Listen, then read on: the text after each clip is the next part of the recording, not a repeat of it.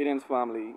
I have a short comment to make about the prevalence of atheism and the critique of the Creator that is currently taking place in the Black conscious community in America. All right, family. Now, I would just like to remind us all that as African people, we were the originators of the concept of a Creator, right? At this time, when Herodotus went into Egypt and Africa, Egypt is in Africa, but when Herodotus visited Kemet and he visited Nubia, Herodotus made a remark that the people in that region, on that continent, were highly religious. All right? We were highly spiritual and highly philosophical. This is a known trait of the ancient African. We were highly intellectual, but at the same time, we had a deep understanding of the cosmos and we had a deep spiritual inclination. We crafted our entire society. In fact, the universities were actually spiritual in nature. Okay, this is where the Catholic Church got a convent from. This is where they would have gotten a monastery from. All right, in Africa, the temples were also schools. So our people were able to have a harmony between spirituality and spiritual progress. All right, in the words of His Imperial Majesty Haile Selassie, spiritual and material progress go together. All right, family. And so our people were able to pair the two without one overshadowing the other. All right. Now, it was no secret that spirituality was of the highest importance in the ancient world. This is what we come from. Okay? I would submit to my subscribers that finding our true spirituality is perhaps one of the most important journeys and missions that all African people need to undertake. Okay?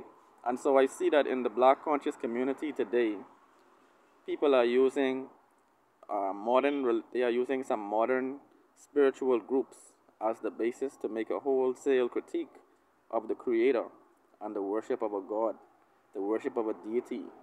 Okay? I've even seen one commentator say that worshiping a Creator or having a spirituality has actually held us back. And I would like to submit to that person that the only reason that we are here today, after centuries, in fact, after millennia of invasions and attacks, the only reason we are here today is because of the Creator. All right, the Creator is who has been guiding us all this time. That's why we are still conscious. All right, even though many of us have lost our mind. All right, but we are still here today, still capable of undoing what has been done to us. And so I don't believe it is very responsible of us as Africans to portray spirituality as something negative in the eyes of the younger generation. The impressionable minds, even those who are in their 50s, might still be of impressionable minds. And so we shouldn't even speak something that is so contrary. Now I understand that some modern spiritual groups have many contradictions that we can use to actually dismantle their philosophy. But ultimately, these philosophies were derived from one true African source. So I don't believe it's responsible for us as African people to really endorse atheism or atheistic views or to make any irresponsible criticisms of the Creator. Because I saw on my brother Sa Netter's channel, Sa Netter said that the God of the Bible is on trial. You know, and if we were speaking about deities from the African context, I don't believe we would allow ourselves to frame such a statement or an argument. But, in the modern Black conscious community, it is not uncommon to hear people say things like that. Our brother said that God is on trial. All right? But my brother, I would like to ask you, how can you put the Creator on trial? Now, perhaps the way the Creator is being portrayed through Christianity is from a negative vantage point.